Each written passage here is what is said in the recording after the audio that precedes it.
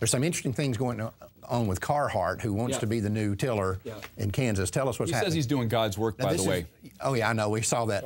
This is Carhart, the abortionist from Nebraska. Yes. Who was actually working at Tillers. Right. Was a circuit rider with Tiller. And now he wants to take over, but he's got his own problems that you guys are following. So we've been doing an undercover investigation with him. It's lasted for the past 3 months. And so we went to Carhart's abortion mill. Well, unbeknownst to him, we've also been gathering information from former clinic workers. And we've got four signed affidavits from former clinic workers. These aren't pro-life activists. You know, they're not marching with signs. They used to work in the abortion clinic. And we've submitted them to the Attorney General, and we met with the Attorney General, John Bruning from Nebraska, and demanded 2 things. Number one, he oversees it's called the Nebraska Health and Human Services, which license doctors. And number 2, he oversees, obviously, the criminal aspect of the situation. So, number one, we're asking him, based on these allegations of criminal and substandard of care inside this abortion clinic, that they, A, close the clinic and revoke Mr. Carhart's license, but also conduct a thorough criminal investigation and charge Mr. Carhart with crimes. We say, well, what's he doing? The allegations are not limited to, but include hiring, in Nebraska, you've got to have a nurse, a licensed, an LPN, in order to administer intravenous medication or to give injections, begin IVs, injections, or dispense controlled substances, pain medication, morphine, etc. He's just taking people off the street. They used to work at a convenience store yesterday. Today they're giving injections, Depo-Provera shots. So unlicensed, untrained medical personnel. So that's clearly criminal activity. Not keeping under lock and key controlled substances, missing drugs, in other words, and the allegations of them actually using these drugs inside the clinic. In fact, some of these clinic workers said that Carhart would come in so high he'd be bumping into walls and doing abortions, like falling asleep during the abortions. I mean, horrific things.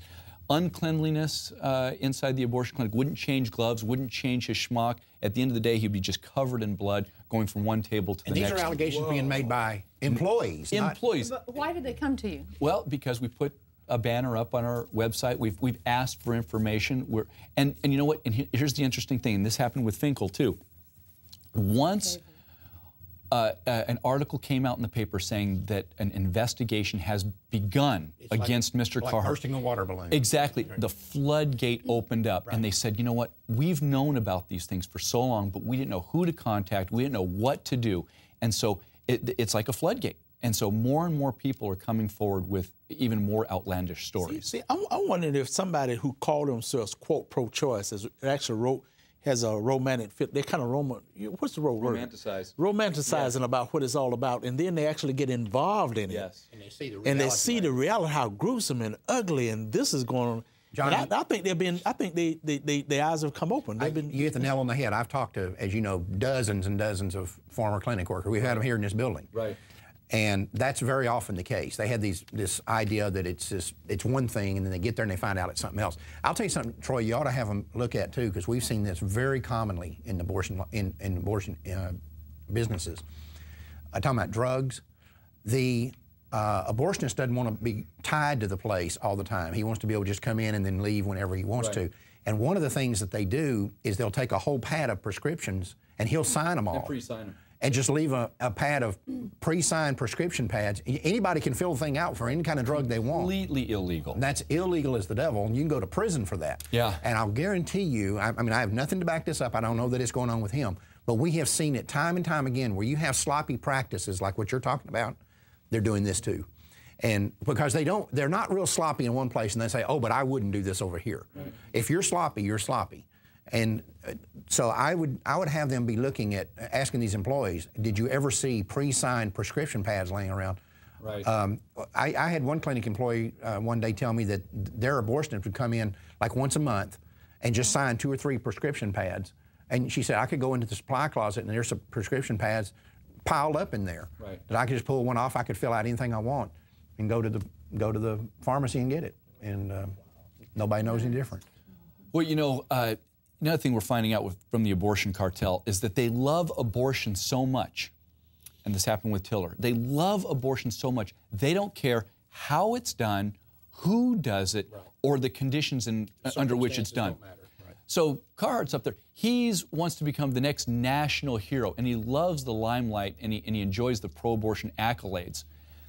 But you just dig just a microcosm below the surface, and you find out that this guy is sloppy, malpractice lawsuits and allegations, disgustingly filthy, just a substandard human being. But wait a minute. Does he do 9-month ones like Tiller did? He'll do them at any age for any price. But let me tell you something, Troy.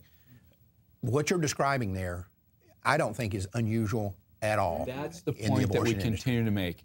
This isn't an anomaly. In fact, it is the standard of care that everybody gets. In fact, I went to Nebraska. I went to this abortion clinic. It's located inside an ex-car garage. In fact, in the brick actually has this old like Model A embedded into the brick with the black bricks juxtaposed to red bricks. The roof is leaking. The siding is coming off. I bet there isn't a quart of paint on the entire building.